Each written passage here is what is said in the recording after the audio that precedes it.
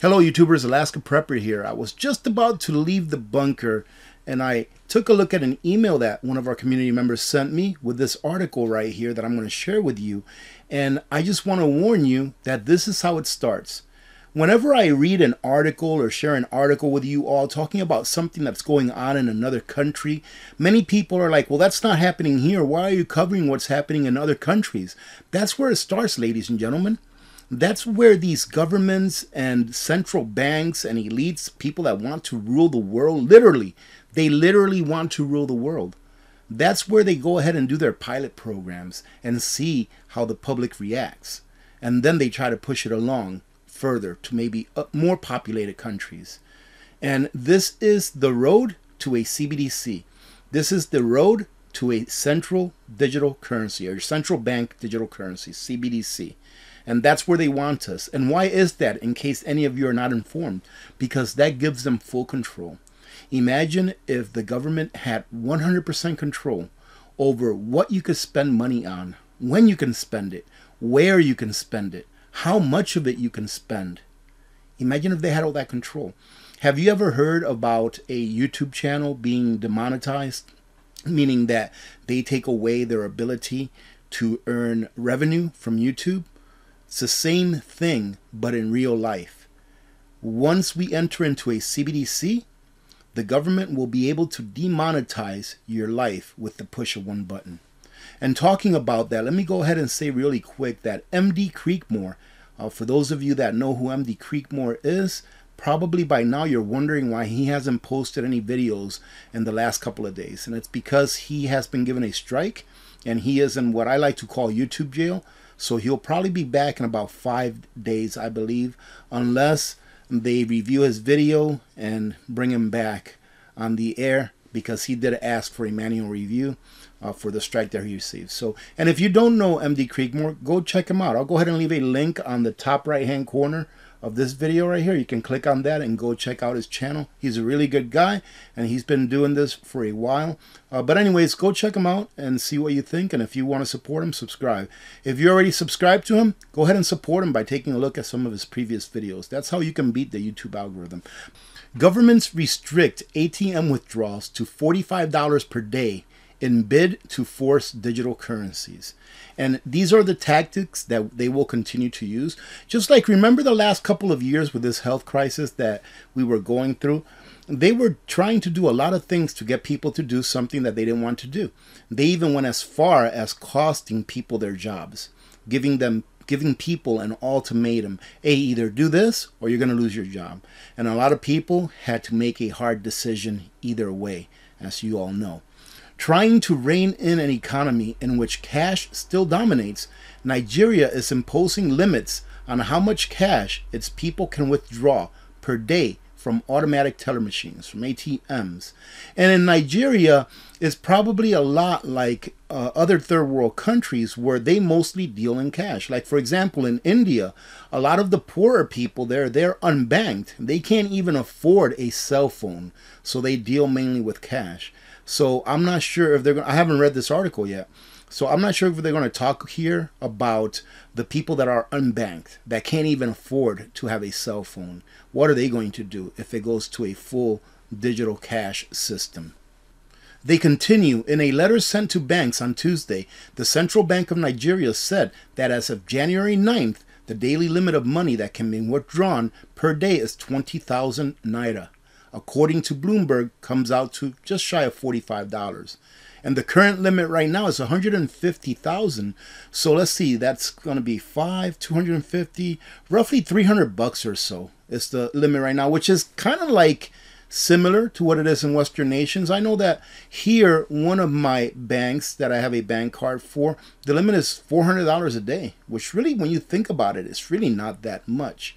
And I have another one that has a little bit of a higher limit, but I almost never use that one because I don't want to get charged a fee.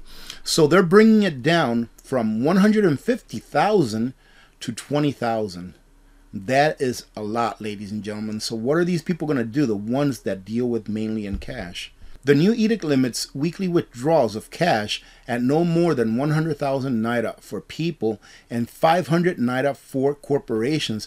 So you can't even take out 20,000 naira for every day of the week. You can only do it 5 days of the week. They're limiting you to 100,000 altogether for the entire week.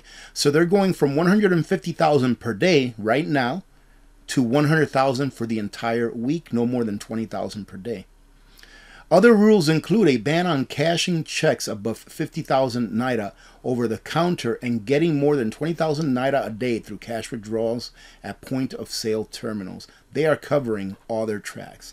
And this is exactly what they're doing, ladies and gentlemen. They're trying to get the public used to not using that much cash, making it as much of a nuisance as they can for them to hold cash, so that they will seamlessly enter into this digital currency that pretty much all central banks and governments want to transfer us over into. They say that customers should be encouraged to use alternative channels to conduct their banking transactions. The central bank said in this letter, how convenient.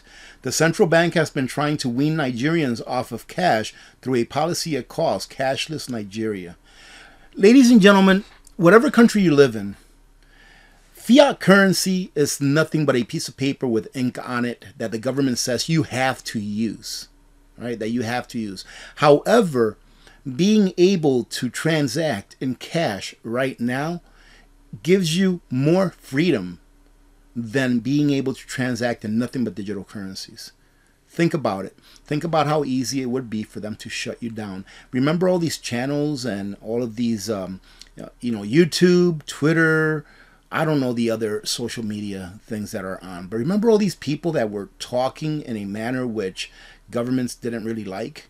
And now we know that governments were using some of these companies that were social media companies in order to cancel these channels or these personalities from their sites and pretty much every site. That's the same thing that can happen to you. Just imagine this. Imagine if we have a centrally banked digital currency and that's all we have. What would you do if that's turned off?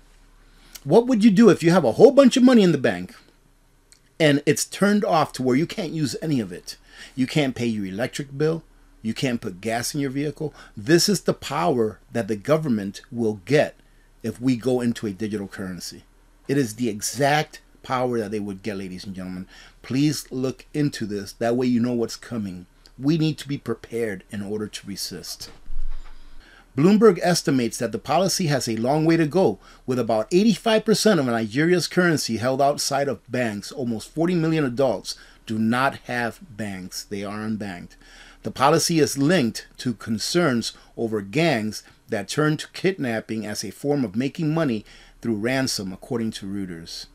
Other issues the bank has cited include counterfeiting, according to a report by the agency Free Press posted by Barron's.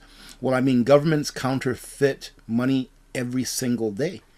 They print money out of thin air. Where do you think all of the excess money, the deficits that government runs every year, where do you think that money comes from?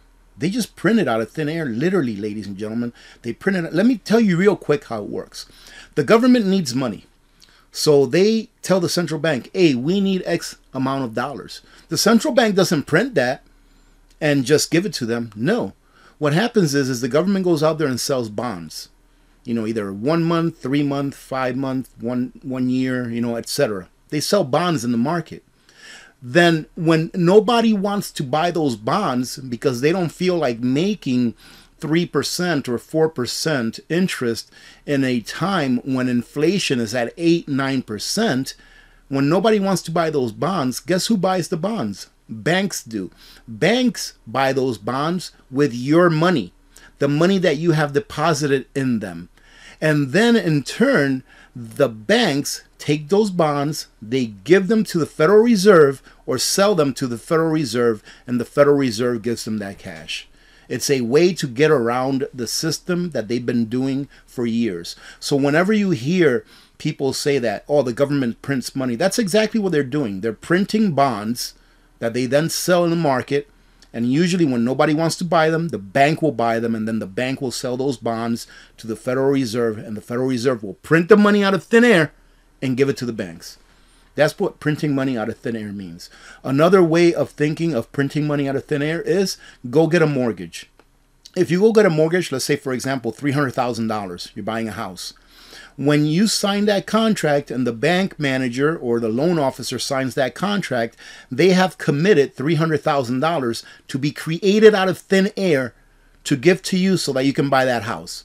So that $300,000 that was loaned to you so that you can buy that house never existed before you took out that mortgage. That's another way of printing money out of thin air.